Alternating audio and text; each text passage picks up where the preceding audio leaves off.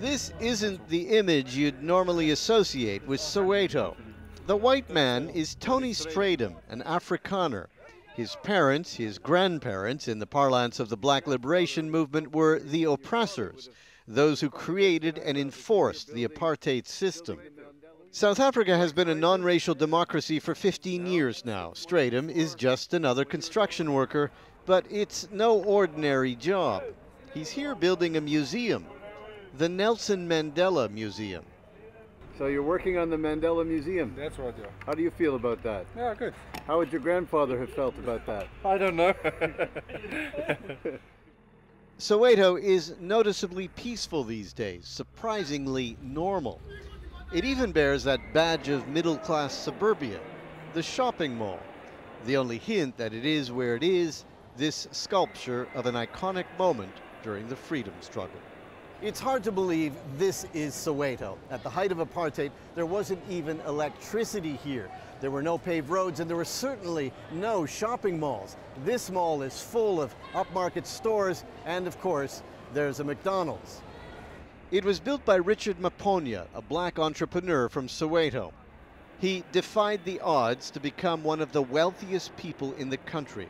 When it opened 2 years ago, it made a powerful statement about how far this country had come and where it was going.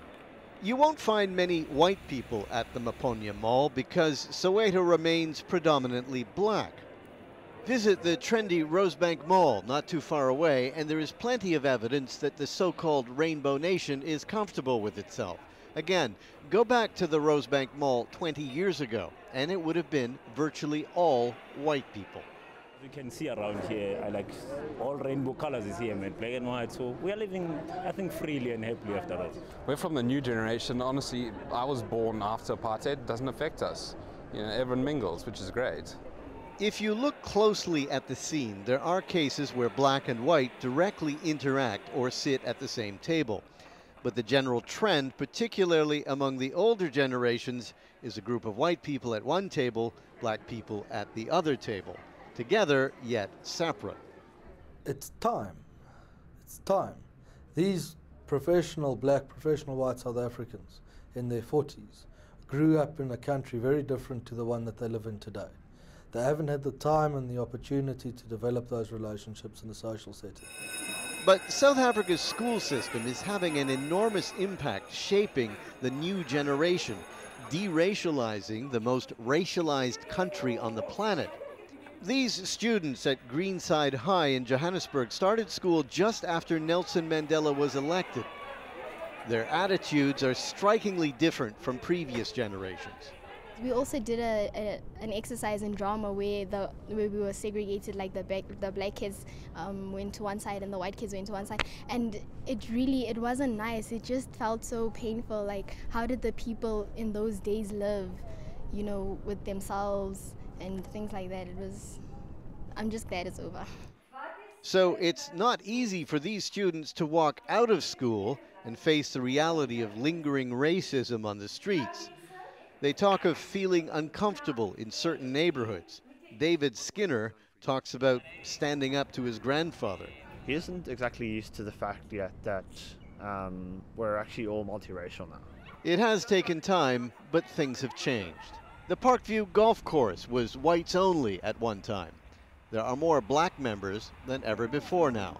In the beautiful winelands around the Cape, a black winemaker is blending this year's vintage. South Africa's wine industry remains almost exclusively white. Itsiki Biela is the first black woman to work in it. And consider this, she didn't even know what wine was when she was growing up. Now she's an expert, hired to create the wines of Stella Khaya. It is a long way from the entirely black Zulu area of rural Natal. You look around, you find you're the only black person there. It's not a nice feeling, but you try and mingle with the people and talk to people. Clearly, it wasn't easy for Nsiki, but she is now firmly part of the upwardly mobile black middle class. She escaped poverty, but Nsiki is one of the lucky few. Wealth is no longer defined by skin color in this country, but the truth is that the vast majority of the poorest of the poor are still black. And the gap between the haves and the have-nots in South Africa is as wide today as it was during the apartheid years. Travel to the squatter camps, the shack settlements around the country, and you hear the frustration. You see, we're still living at the same time like we were living the past years. You see, according, you can see the houses, how the houses are looking. Whites make up less than 10% of the overall population, but the majority of white people are far richer than the majority of black people in South Africa. It is a recipe for resentment. Faith lives in a small wooden shack with her 2 children.